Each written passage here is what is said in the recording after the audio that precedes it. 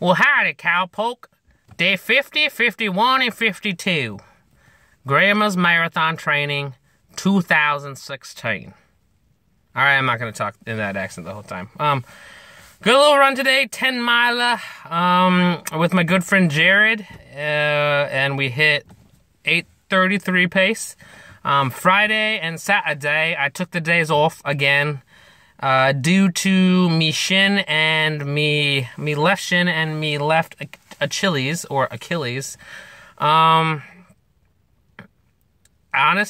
the Achilles and the shin are getting better, slowly but surely. So that's why I decided to take just flat days off, and hopefully, eventually, I can start filling in those gaps to get all 6 days done.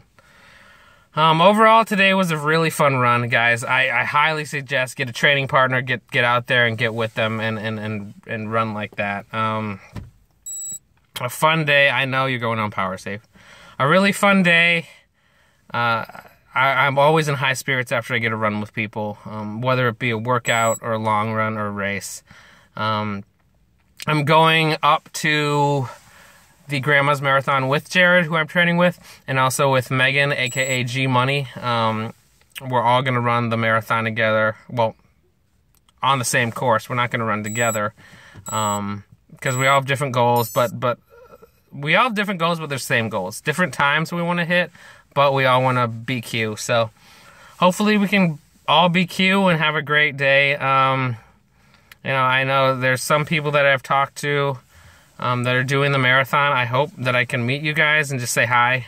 If we see you like the expo or out at dinner or something, even though I don't know what you guys look like. You guys know what I look like. But it's coming, it's getting down in the nitty gritty now. So hopefully in the next 2 weeks I can be running a full 6 days instead of 4 to 5 days a week. I'm in high spirits again. It's a gray, windy, cold day here at Creve Coeur Park, but it's fun. And there's runners, as you can see right behind me. There's runners coming out and running all over the place. So yeah, these are the days that you got to grind out. And it was an easy 10 miler, and I had a lot of fun with Jared. And today, actually, G Money is running the Go St. Louis half marathon today, so we'll check in on her and see how she does. And good luck to everyone in their training and racing if you guys are racing this weekend. I'll talk to you tomorrow, which is, I think, probably another 6 to 7 mile easy run. All right, thanks, guys. Bye.